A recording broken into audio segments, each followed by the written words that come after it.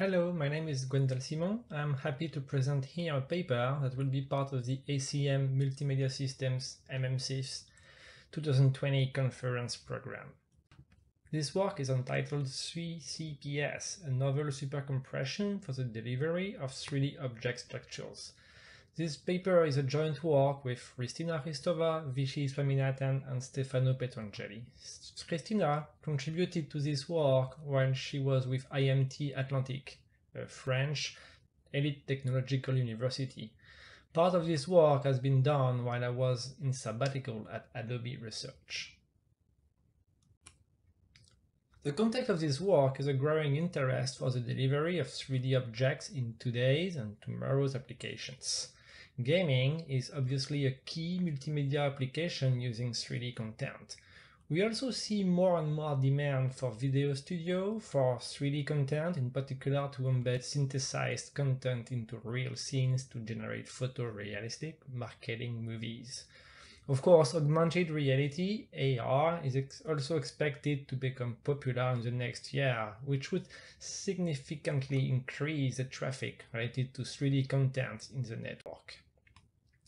A 3D object is basically composed of a 3D mesh, which is the geometry of this object based on polygons.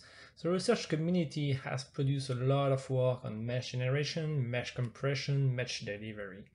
Another part of the object is a set of textures. The textures image are images which apply on the mesh surface to provide colors and material aspects. Then, the game engine processes a scene by applying lights, so typically with ray tracing techniques, and animation in order to generate photorealistic scenes, such as this photorealistic woman from Magic Leap. This paper deals with texture images, so let's have a deeper look into one typical textures which we downloaded from the CCO texture-free dataset. This rock textures, which applies here on the sphere, is based on 4 different images. The normal map indicates how the ray of light should reflect on the surface of the polygons. It makes the surface slightly less flat. The displacement map allows the game engine to actually change the surface relief, like changing elevation of the object of the polygons.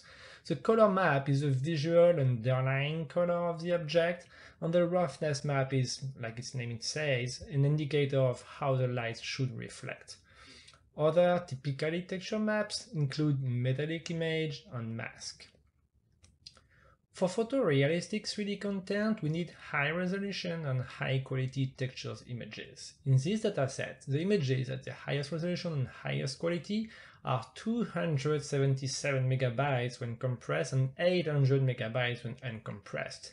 You have to remember here that we are talking about only one textures, but complex 3D scenes may contain hundreds of textures. We obviously have a size problem here. When we look more closely at texture delivery, we identify 2 main bottlenecks. The first one is a network. The objects have now to be delivered from a server to a client as fast as possible, for example in augmented reality. The fastest the object arrives with all details, the best, because we cannot wait too much with low quality objects like the right statue, if we want to offer a good immersion in photorealistic virtual environment. The second bottleneck is for the processing at the GPU. The game engine renders a scene by accessing small pieces of the image in GPU. The main idea here is to extract and process texels. These are small blocks of typically 4x4 pixels. When a ray of light reaches a location in the object, the GPU extracts the texels and computes how the reflections applies. This means that the texels should be accessed independently from each other. This is what we call the random access features. Both bottlenecks matter when we study the state of the art. The traditional image compression algorithms, such as JPEG, HEIC, or WebP, can compress the original image by a factor of 25 or even more. So this is excellent for the network bottleneck, right? However, these image compression algorithms do not have the random access features. So to decompress the image, the client has to decompress and store the whole image in GPU. For the rock texture that we mentioned earlier, it would mean 800 megabytes in GPU for only one texture. This is not possible. The 3D community has addressed this problem by designing specific compression algorithms for textures images, such as typically the Savage 3D texture compression is a family of compression algorithms, also known as BC1, BC2, BC3. The idea here is to compress each texel independently. It is obviously very good for GPU random access. However, it's not as efficient as traditional image compression algorithms, so it is not good for the network. Another drawback of these algorithms is that they require a lot of computation to compress an image. The 3D community has thus developed another technique which is named Supercompression. Very cool name. The main idea here is that the server builds an image in a pivot compression format. This pivot image is decompressed at the client side in order to obtain a textures image. The supercompression is a good trade-off between high compression for the network and random access features for the GPU. It is still not as good as state-of-the-art image compression, but the result is overall satisfying. Our contribution is supercompression algorithm, which is presented on the right. Our solutions aims at using only well-known algorithms because they are already implemented in every 3D software and hardware platform. The main idea is that we perform 3 compression passes. 2 compression passes are done at the server side, which is not a big deal because these passes are done only once. On one final compression pass, which is done at the client side. This last step is critical and should require as less processing as possible. I will introduce now the details of our 3CPS solution. The pipeline here should be read from left, which is the server side, to the right, which is the client side. At first, we have an original high-quality image. Its size is generally 24 bits per pixels. We apply here a first path with a texture compression algorithms. In this paper, we have focused on DXT1, which is the most basic and most used texture compression algorithms. Immediately after, we decompress the image. The main point here is that we obtain a texelized version of the image. What does it mean exactly? Let me detail one texel on the left. It contains 16 pixels with kind of similar colors as can be expected from a so small block of contiguous pixels. The main challenge of texture compression is to identify 2 endpoint colors. From these 2 endpoint colors, the algorithm derives a palette of 4 colors, and then it maps every pixel of the texel into this new palette. As you can see, the texture compression introduces some distortion in the image, like color changes.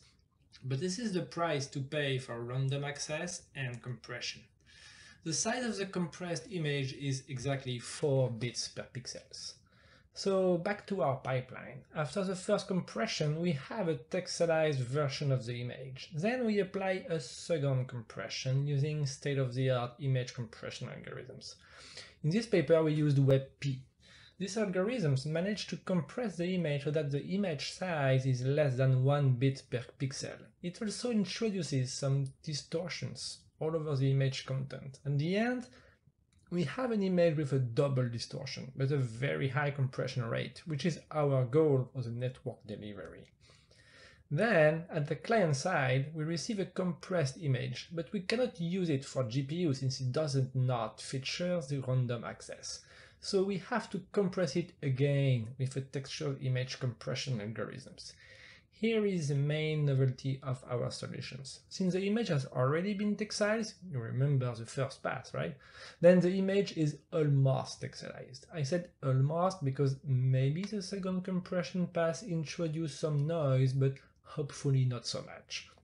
It means that it is much easier to identify the 2 endpoint colors for an algorithm. Our main contribution is a specific algorithm that leverages the fact that the image is almost texelized in order to reconstruct a DXT1 image as fast as possible.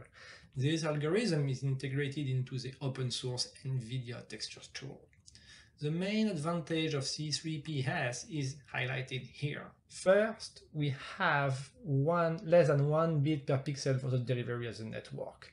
Second, we have a fast algorithm to obtain an image which has the random access features. Finally, we use only well-known algorithms. This is our main difference with the basis algorithms, which has been released a few months ago with Kronos GLTF group. Our solution can be implemented today, and it is immediately available for all 3D software and hardware platforms. So this is our paper. I may be a bit biased, but it is actually an amazing paper. This video is a really short introduction to the main idea of C3PS, but the paper contains many more details. First, we introduce the C3PS pipeline, which is what was shown in the previous slide. Second, we explain in detail our fast recompression algorithm, which is a key contribution for our solution. We called it the maximum difference cut. It leverages the fact that the image is almost pixelized. Finally, we have a quite comprehensive performance evaluation against the basis algorithms. To the best of our knowledge, this is the first time the basis supercompression algorithm is evaluated in a scientific paper. In the paper, we answer some key questions, which I'm sure you ask yourselves. First, how pixelized is the image that the client has to recompress? It is obviously super important in order for C3PS to perform well. We studied it carefully. Then we address two questions regarding the original objective of our work. How good is the compression rate for the network and how good is the quality of the image at the end? Then one major question is the requirement of processing at the client side. How fast is the recompression at the client side? Today it is not reasonable to implement the basic DXT1 in a client device, but our algorithm in a new hope. Finally, we compare to Basis, which is a very efficient and impressive competitor, even if it would require new implementation at the server and at the client sides. I don't want to spoil too much for those who are eager to read the paper immediately, but I would simply say that it is a tie. Sometimes Basis is better, sometimes C3PS is better. Overall, both are comparable, but of course, the advantage of our solution is that it is easier to implement. The code source of the C3PS solution is available online in an open source in a GitHub repository. The URL is just here at the bottom. The committee of MMCs has granted us a reproducibility badge which indicates that the code has been tested and validated. So feel free to join the community behind C3PS and to contribute for a world where 3D content is easier to transport at a lower processing cost. Thank you for your attention.